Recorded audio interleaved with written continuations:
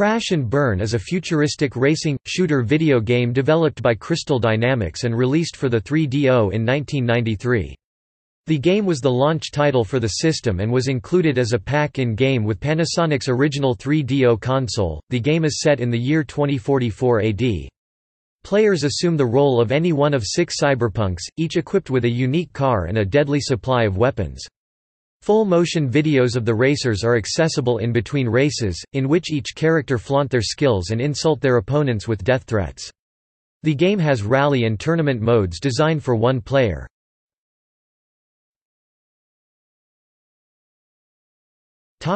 Reception.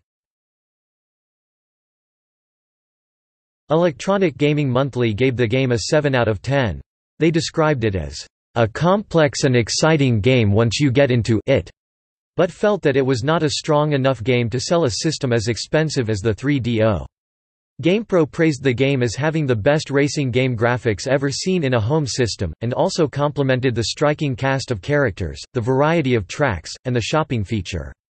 However, they criticized the lack of multiplayer and the relative shallowness of the racing gameplay, in particular that cars cannot get into crashes, and concluded it to be a good, not a great, ride.